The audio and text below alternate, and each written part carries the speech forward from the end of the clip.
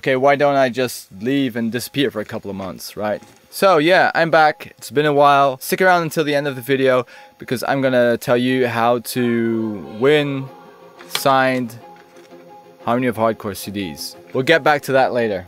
Anyway, so yeah, I've been kind of stressed out lately, and when I feel stressed, I'm not good at turning on the camera, and I can't, you know, bring myself to string together an interesting video. Fortunately now, some results are starting to show up.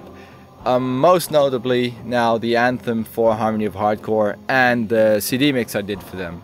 So I wanted to talk to you guys a little bit about that. When Harmony of Hardcore approached me about the Anthem, they had this thing going on. The theme would be orchestra. Their tagline was the orchestra of the ultimate hardcore feeling. Obviously it's a theme that I feel I can work with, and I started out with sort of a mental sketch pad. What kind of track was I gonna make? How was it gonna link into the theme? And how is it going to be an anthem, but still, you know, an anthem has a certain sound. It has to have a wider appeal. Often my tracks are kind of for a specific audience. So with all this in mind, I started working on a classical concept. I listened to a lot of classical music, tried to figure out how it would sound if I did it, and how it would translate into a hardcore track. One of the first things I came up with was the choir that you can hear in the intro and the outro of the track. And I messed around with that a bit, just put down a sketch that was basically just the vowels in the chords. And after that I actually decided to scrap the idea, and I started over. This time I sat down and wrote what eventually would be the break of the final track. I wrote a part that was influenced by the classic sounds I was listening, and actually you can hear that if you have the extended version of the track. Right at the end there's a little piano bit. That was actually the original idea. So I turned that into the breakdown, started layering some synths, tried to figure out how it would work with a modern sounding melody on top of it. And actually what happened is I decided to bring back the original choir idea as well and combine the two. I brought in a friend of mine, Mirta from Based, who you might know from bands like Magion or Scenario 2. And I had her sing a couple of layers for the choir to fill it out and make it sound more realistic, and then gave her some time to freestyle over the break, and it turned into this semi-opera-like high voice that I layered in, and that worked really well. I was really happy with that.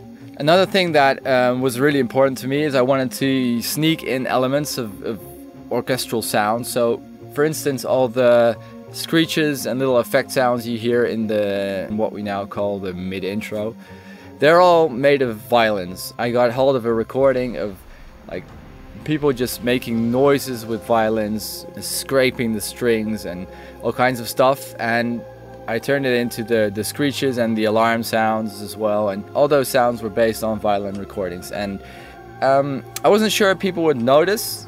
It was more a kind of a subliminal feeling thing, but actually as soon as the track was released, a couple of people said, "Hey, are those violin sounds I hear in the track?" And it was really cool for me to see that people were picking up on these kind of little like Easter eggs. After the breakdown, the choir came together and the kicks worked out, built the synth melodies, and then the track, yeah, it sort of fell together relatively quickly for my way of working. Talked to the guys at Harmony, they liked it. We made it a little more festival friendly, just tweaked it a bit, added a couple of extra elements to make it more appealing to the festival kind of crowd. That was it.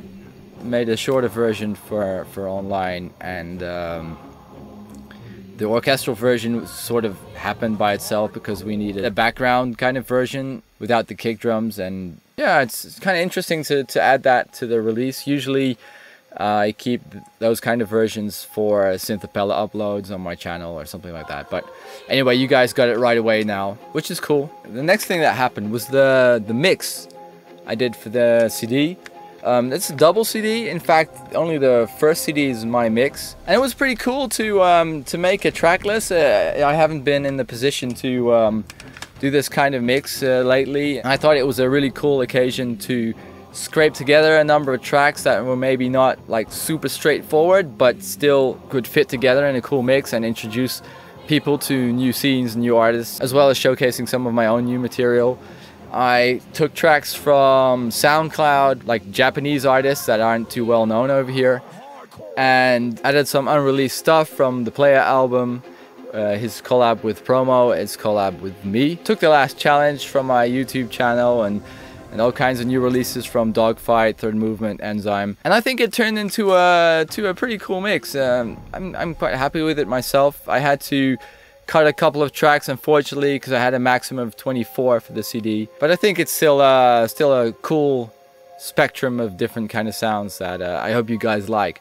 So I have a couple of extra copies of these CDs, and I'm gonna give them away to you, and like a good little influencer, I'll try to spread it out over different social medias.